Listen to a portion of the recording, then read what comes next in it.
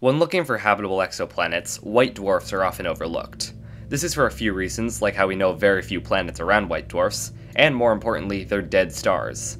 A white dwarf is just the remains of the core of a star similar to the Sun that already became red giant and died, and that's usually an event that stops planets from being habitable.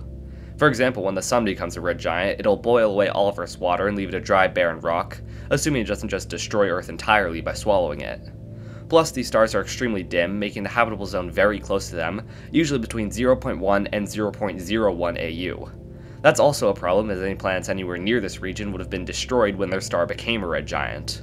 So, for a planet to even have the chance of being habitable around a white dwarf, it would have had to form far enough away from the star to both gather icy material and be largely unaffected by the red giant phase, and then somehow migrate hundreds of times closer to the star.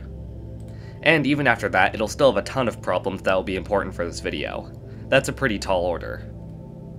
However, there's a reason some astronomers are still searching for habitable planets around white dwarfs.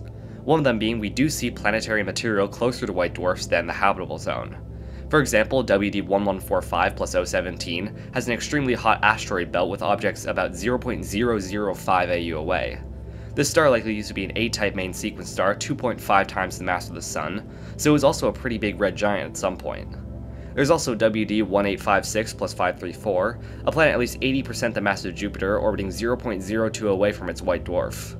So not only can planetary material exist this close to a white dwarf, but large planets, even planets closing in on Jupiter-sized, can somehow exist in this region. How this material and these planets got here is another question, but we do know that it's there.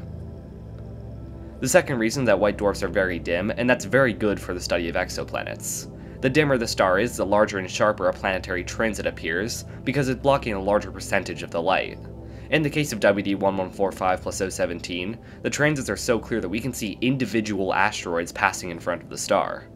Compare that to stars bigger than the Sun, where it's nearly impossible to see the transits of gas giants larger than Jupiter. So if a white dwarf has transiting planets, they are very easy to see and very easy to characterize. So, though the chances of finding habitable planets may be low, they'd just be so easy to see that they're worth looking for anyways. White dwarfs are also extremely stable stars. They don't do nuclear fusion and only glow from residual heat. They don't give off flares like main sequence stars and are extremely calm, increasing the chances for planets around them to have atmospheres. They slowly cool off over billions of years, meaning any planets that do find themselves in the habitable zone could have Earth-like temperatures for a very long time. So, this all kind of seems like white dwarfs may be a decent place to look for habitable planets.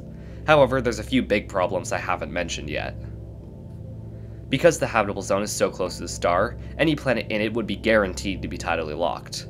What exactly that means for habitability is something I'll talk about in a future video, but in short, while it does still look like you can get habitable tidally locked planets, it may be rarer than planets with a day-night cycle. The bigger problem is a runaway greenhouse effect. White dwarfs, despite having radii about the size of Earth, are extremely dense objects. In a white dwarf the radius of Earth, there may be half a sun's worth of mass crammed into it. For comparison, that's about 500 Jupiter masses in an object only slightly bigger than Earth. That much mass will lead to incredible tidal forces on planets that close to the star, which is very bad. Jupiter's moon Io is the most volcanically active object in the solar system, and that happens because it's fairly close to Jupiter. Imagine what will happen to planets on similar orbits to Io around an object 500 times more massive than Jupiter. A greenhouse effect can be avoided if the planet's orbit is perfectly circular. If its distance from the white dwarf never changes, no part of the planet will be pulled on harder than any other. However, perfect circles do not exist in nature, and it seems that almost perfect won't be enough for white dwarf planets. Some studies suggest that eccentricities as low as 0.0001 or 1 in 10,000 will be high enough to induce a runaway greenhouse effect and make white dwarf planets uninhabitable. For comparison, Earth's eccentricity around the Sun is 0.017, 170 times higher, and our orbit is already almost a perfect circle. Even Venus, the least eccentric planet in the solar system, has an eccentricity nearly 70 times higher than the 1 in 10,000 limit around white dwarfs. While it may be theoretically possible for a planet to reach such a low eccentricity on its own, the presence of just one additional planet could throw it off just slightly enough to trigger a runaway greenhouse effect. Such perfect orbits, if they're even possible at all, are probably so rare there may not be a single habitable white dwarf planet anywhere in this galaxy. But a new study challenges this. They find that general relativity can act as a shield for white dwarf planets, potentially keeping them habitable for long timescales, even in the presence of additional planets. So first, what happens without the presence of general relativity? Ignoring relativity, they find that any planet within 0.18 AU of a planet in the habitable zone can cause eccentricity oscillations in the habitable zone planet, triggering a runaway greenhouse effect and rendering it uninhabitable. This is because as the planets get closer and further away from each other as they move on their separate orbits, they pull on each other more or less depending on where they are. This leads to both planets' orbits become slightly more and slightly less eccentric depending on where they are. Around normal stars, this effect is negligible and can be ignored, but around white dwarfs, even the tiniest change can have drastic consequences for the planets. Larger planets can affect the habitable zone planet at much further distances. We currently don't know what the average white dwarf system will look like because we know of very few white dwarf systems. But if white dwarf systems are similar to the compact systems of red dwarfs, where the planets can be much closer together than 0.18 AU, that could be a problem. If they're similar to the population of pulsar planets, planets orbiting neutron stars, the remains of stars much bigger than the Sun, where the systems can also get pretty compact, that's also an issue. This is all confirmed by simulations of hypothetical white dwarf systems. Because tidal forces are so strong in the habitable zone, even the tiniest, most minor change, like a shift in eccentricity of less than 0.001, is the difference between a habitable planet and a super Venus. However, this paper ran 576 simulations while accounting for the effects of general relativity.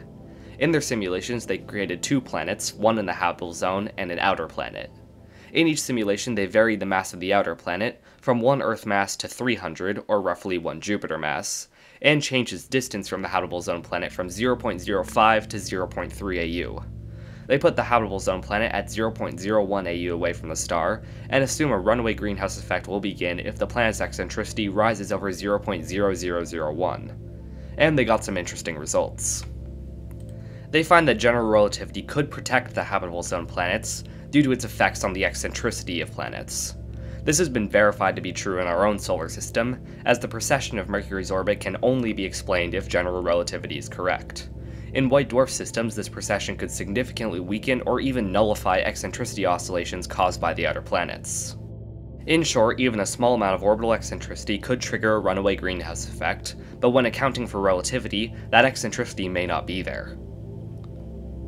But firstly, any planet bigger than 250 Earth masses between 0.05 and 0.3 AU away from the habitable zone planet will inevitably trigger a runaway greenhouse effect, and there's no way around it according to the paper.